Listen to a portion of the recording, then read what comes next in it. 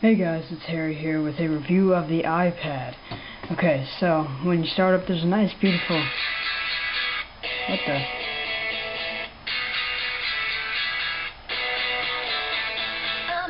Okay, well, as you can see, there are a few bugs to be worked out.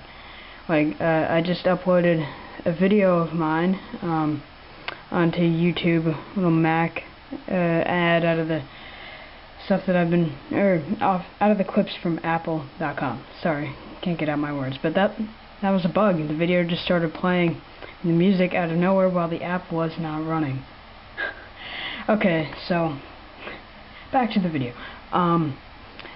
Calendar, very simple, little sleek look. You can choose between day, week, month, or just list. And because I will probably be doing a video soon about how to set up your Google Calendar to wirelessly sync with your iPad and keep it updated along with your Google Calendar on Gmail. Okay, so contacts, there's really nothing special. And it could look cool, but that's about it. Now there's notes, which is cool.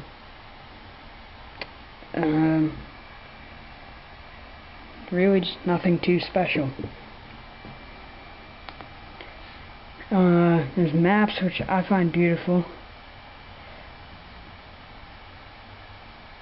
Okay, so I just found my location. But yeah, that's about it with with videos. I love Survivor. Didn't think Sandra would win, but that's beside the point. Videos are amazing on here. For legal reasons, I'm not going to show any of them, but yeah. And then YouTube, of course. The iPad is having severe problems connecting to the internet. It does not remember my password. Whenever you go on the internet, it has to remember it all the time. But so, there's the iTunes, there's App Store, those all require internet. And here's settings. Very basic.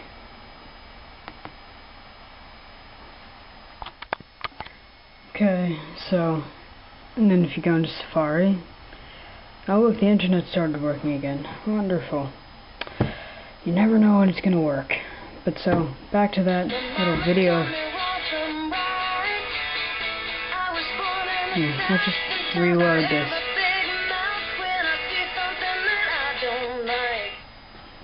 Okay, so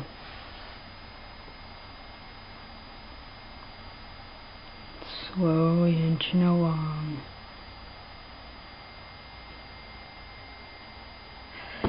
Whatever, you get the point there. There's photos. Photos are beautiful here.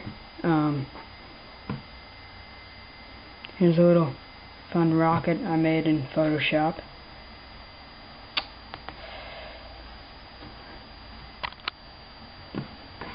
And I don't have any music on here yet. I've been planning to sync my music on there once I get to it. The speakers are wonderful on this. When you hold it in portrait, it's great, but when you hold it in landscape, since the speakers are only right down there, it's very easy to tell, and kind of gets annoying to hear that the sound is only coming from one side. Okay, so now to some of my apps that I like. And the first and best is Brushes. Brushes is amazing on the iPad. Here's a little apple I made. And so, if you go back into the gallery, you can see other stuff that I've made when I was bored. So, we'll just make a new one. And so, since I'm very unsteady, holding it with my hands like that, I'll just turn it up that way. And so there are tons of different brushes over here. Here's one I like. You can just, I don't know if you can see the coolness of that one. And so here's the color control panel. What's this one?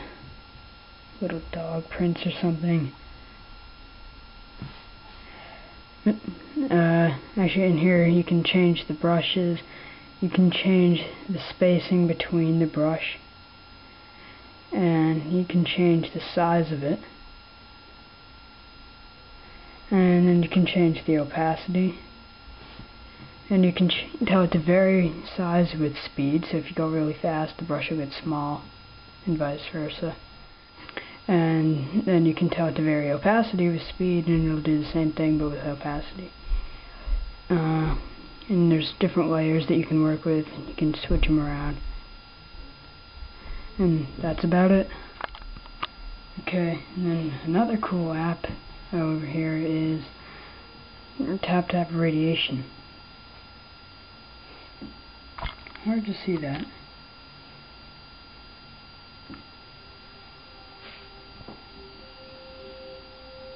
That's not the real app. It's the same people who make Tap Revenge. For legal copyright reasons and all that crap, I can't actually play a song. Actually, I'll mute it so that you can't hear it, but I'll play it.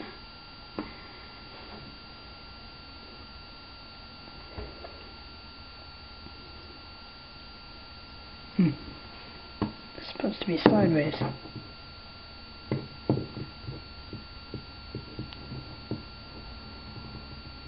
You know, you get the idea. Same basic idea as Tap.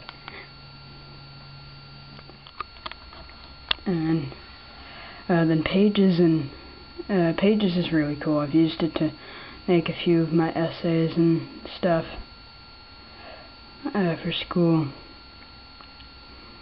Basically like Pages on the computer, just a little bit refined. I'll show you some of the features that are similar in Keynote, and Pages is really not much to show. That's why I didn't actually create a document. But over here I'm gonna create a presentation. Actually, I think I'm on the presentation of my schedule for school, wherever it is.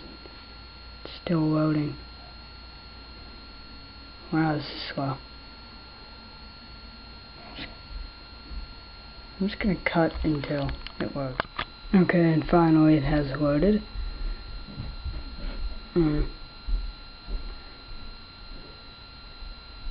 Oh shoot. Okay, so there are many bugs to work out on Apple's part, but come on. Usually works on like the third try. Okay, whatever. I'm just gonna give up on that. Sorry. And that's about it. I'm working on this little app called Notes. So it comes up with this immediately. There's a little to-do list.